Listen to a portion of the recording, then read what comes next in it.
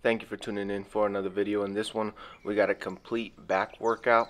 The first part of this video is just a tutorial on how to set up a resistance band to help you with the pulling exercises that we're going to be doing. In the first part of the video is just going over how to use a resistance band to assist you in the pull-ups if you need it. If you don't need assistance, if you don't need to use a resistance band, you can skip to minute 141 of the video, and that's where the workout starts.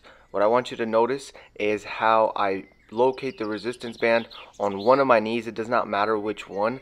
The only thing that matters after that is that you put the leg that does not have the resistance band over the leg that does. So notice how the resistance band is on my right leg and then my left leg goes over my right leg. So that's how I set up the resistance band to help me do pull-ups or any type of pulling exercises where the bar is up above your head. Now I'm just showing you the same exact thing that I did, but from a different angle. So now I'm facing the camera, and once again, right, the leg that does not have the resistance band is the one that goes on top.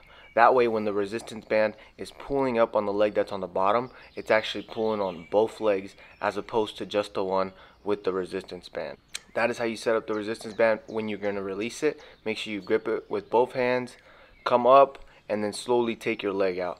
Last thing you want to do is for the resistance band, right, to come up and slap you in the face. So to avoid that, follow the steps that I did in the video, and let's get started with the workout. The very first exercise that we're going to do is just a regular traditional pull-up. Get a nice wide grip, a little bit wide and shoulder width apart, and then you're just going to do 6 controlled reps.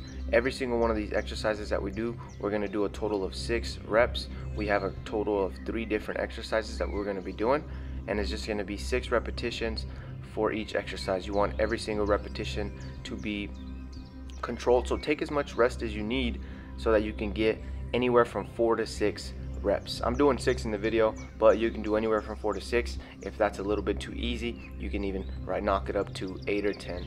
If it's too difficult, I would say shoot for at least 3 reps and get as much rest as you need so that you can do those 3 reps with good form. Of course, I cut out the rest periods from the video to keep the video nice and short, but I was taking the least amount of rest that I needed in order to get my 6 repetitions with good form. So sometimes I needed 30 seconds, sometimes I only needed 20 seconds. Of course, as the workout progressed, I needed a little bit more and more rest in between each set, but try to take the least amount of time. That way you're working that muscular endurance, which is what I am working on in this workout.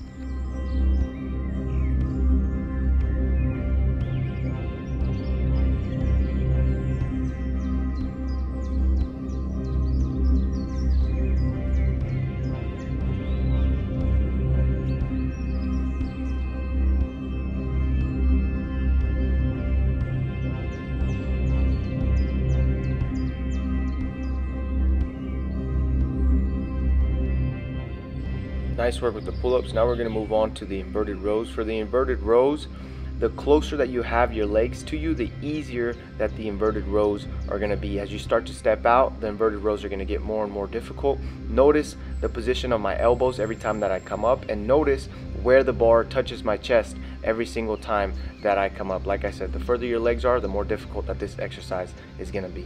Let's get started with the first set. We're going to be doing, once again, 6 repetitions. Go for 6 reps. If you can. If it's too difficult, right, once again, 3 to 6 is fine. If that's too easy, even shoot for 10. Again, we're going to take the least amount of rest in between each set so that we're working that muscular endurance. Moving on now to the second set, same exact thing. If it's too difficult for you to have your legs stretched out all the way, bring them in a little closer like you saw me doing at the beginning of this workout, and that will make this exercise a little bit easier. If you want to make it more difficult, you can add weight using a weighted vest. I do not have a weighted vest, but if I had one, that's how I would make this exercise even more difficult.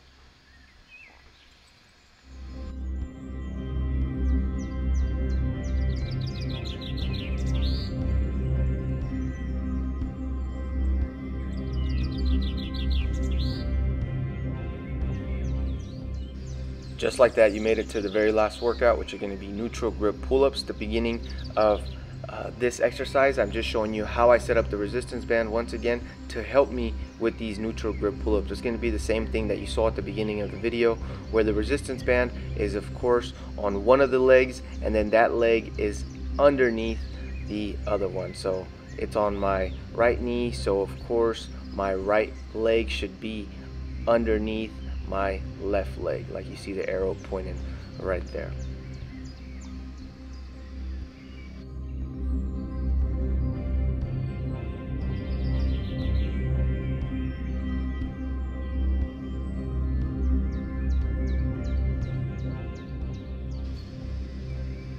And to remove the resistance band, put one leg down, grab the resistance band with both hands, slowly bring your knee up, and then take your leg out and let the resistance band come up and off. This third exercise is going to be neutral grip pull-ups. Once again, I'm going for 6 repetitions. Do however many you are able to do, and rest the least amount of time as possible in between these next 4 sets as well.